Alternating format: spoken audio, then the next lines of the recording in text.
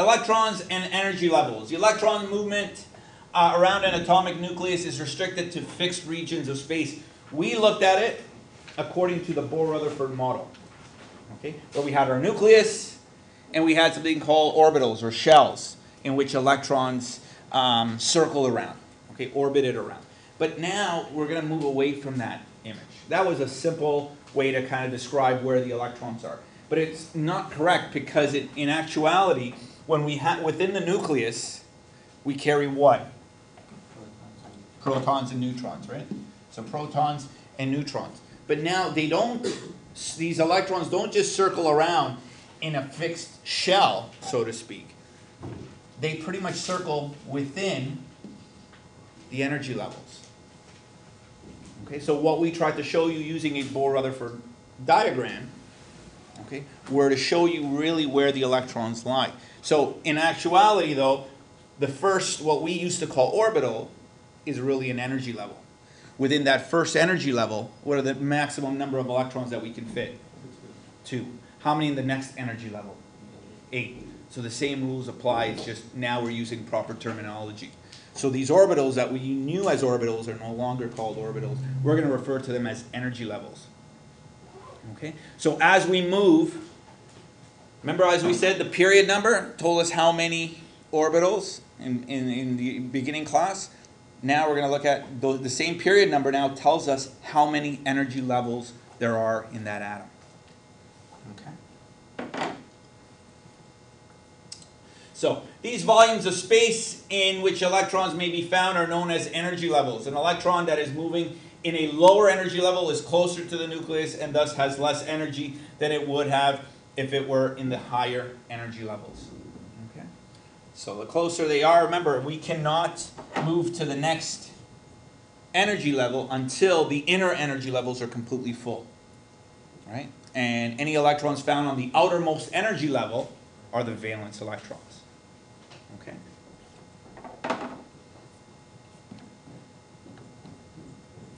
So electrons within energy levels. There is a limit to the number of electrons that can occupy each energy level, as we said. 2 in the first energy level, 8 in the next, 8 in the third. Okay. Now, the periodic trends that result from organizing the elements by their atomic number are linked to the way in which electrons occupy and fill energy levels. So if we look at hydrogen and helium in the diagram, notice we have electrons that are found on their first energy level. Okay. Now, if we move to period number 2, we have 2 energy levels. Okay. And they're listed by the following. So we have lithium, beryllium, boron, carbon. So we're looking at period number 2, and all of them contain 1, 2 energy levels. And they don't really, the electrons don't circle around in that fixed, outer ring. It's pretty much, we show it this way to simplify the diagram, make the diagram a little more understandable. Okay.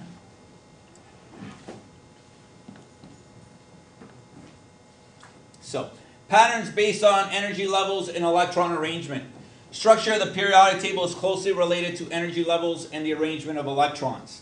2 important patterns are a result of this relationship. So the periods and the group numbers. Okay. So remember what we talked about, the periods. What did the periods give us? The periods are the numbers on the side. What did they tell us? And now use today's terminology. Energy levels, right? So the periods give us the energy levels. So if we have an atom that is on period number 3, how many energy levels does it have? 3. Okay. What did the group number tell us?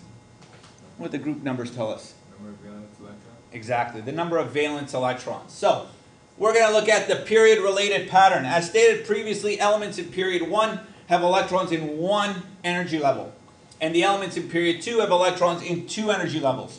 This pattern applies to all 7 periods. Okay, so if we're on period number 7, 7 energy levels. Okay. So an element's period number is the same as the number of energy levels that the electrons of its atoms occupy, just as it was stated. Now, group-related pattern. All elements in each main group have the same number of electrons in their highest energy level, their outer, right? And these, as we said, the valence electrons. These are the electrons involved during chemical bonding, because remember, any energy level that is already full, okay, will not try to react with anything else. It's the electrons that are on the outermost energy level that actually are involved, because those are the ones that are closest to pretty much reacting with another atom that comes within its vicinity. Okay. So they're responsible for the chemical behavior of the elements. So, as we said, the group number, okay? But now what do we do with group number 13, 14, 15? They don't have that many valence electrons. So what do we do? So if you look at group 13, okay, which has boron, carbon, boron, aluminum, how many valence electrons? How many valence electrons would boron, aluminum have? 3, right? So we drop the 1.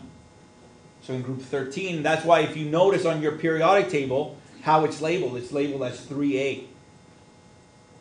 Right? So if you are looking at a periodic table where it's labeled as 13, 14, 15, 16, 17, and 18, you drop the 1 in reading the number. And that's how many valence electrons there are. So something that is in group 17 would have 7 valence electrons. Okay. So here we have group 1, all 1 valence electron. Group 2. So significance of the full outer energy level. The noble gases in group 18 are the only elements that exist as individual atoms in nature. Okay, very unreactive. One thing, when we look at the naming, you've never seen neon bonded to chlorine. Okay, you've never seen helium bonded to a fluorine. Okay, or a sodium. Okay. So, reason is, chemists believe that having a full outer energy level must be a very stable electron arrangement. So its outer energy level is unlikely to change. So when atoms have 8 electrons in their outer energy level and only 2 for helium, they are said to have a stable octet, which represents a very stable electron arrangement. Okay. So in actuality, all atoms try to reach this stable octet in some way when they form bonds with other atoms. Right? Metals will lose their valence electrons from that outermost energy level to mimic its nearest noble gas. Because remember, that's really, if you look back at the periodic table, the most stable elements in this periodic table are which ones? The noble gases. So any atom that is trying to reach some kind of stability is trying to resemble its nearest noble gas.